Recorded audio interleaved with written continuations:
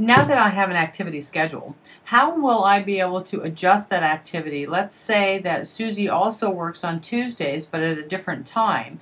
How do I make that happen? So I'm going to find the next week that this is going to be applicable.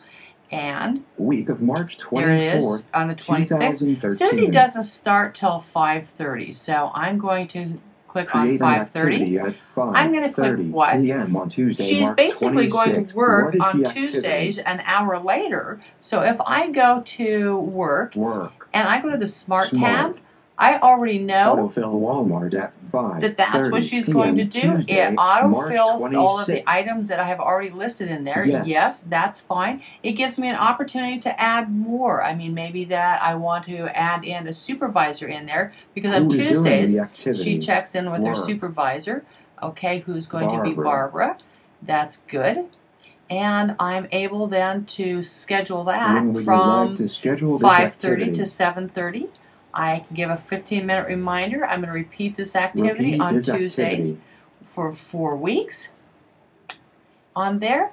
And on here, Walmart each Tuesday from 5:30 p.m. to 7:30 p.m. for 2 hours from March 26th to April 16th. So it repeats what I need. I'm done with that. On here also, I can add information. 5:30 p.m. Tuesday, March 26th. Be sure to see Barbara. Be sure to see Barbara about time card. So this says, be sure to see Barbara about time card. There we go. Before you go home. Before you go home. That way Barbara checks that she's filled out her time card properly every Tuesday. So I'm done with that. I'm done with that. Done changing this activity. Susie now has on Tuesdays, and let's go check this.